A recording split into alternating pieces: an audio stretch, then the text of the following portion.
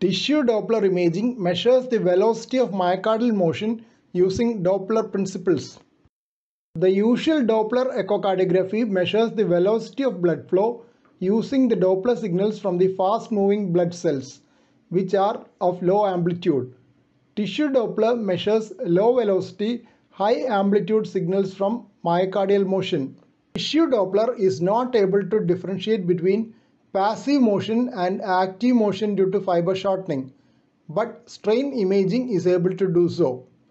Color-coded tissue Doppler imaging is sometimes called color kinesis. Pulsed wave TDI is useful to measure myocardial velocities in the long axis as the movement is parallel to the Doppler beam.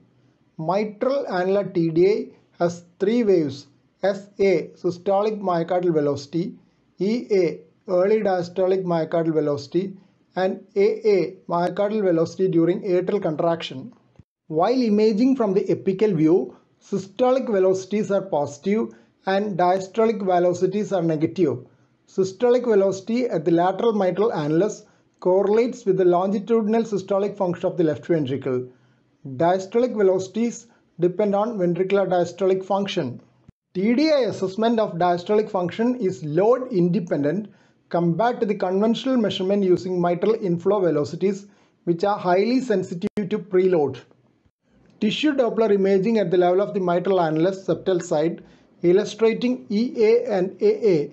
EA is also called E prime to differentiate from mitral inflow velocity. A in EA stands for annulus.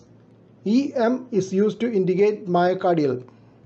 E by E prime measurement is used to assess diastolic function by tissue Doppler. Method may vary in technical details between machines. In low-level machines, we have to measure both E from mitral flow Doppler and E prime from tissue Doppler at the septal mitral annulus level and calculate the ratio manually. In other machines, as illustrated in this image, E is measured initially and stored. After that, E prime is measured and the machine automatically calculates the E by E prime ratio marked by green arrow at the top left corner in this image. The high E by E prime ratio in this case indicates left ventricular diastolic dysfunction.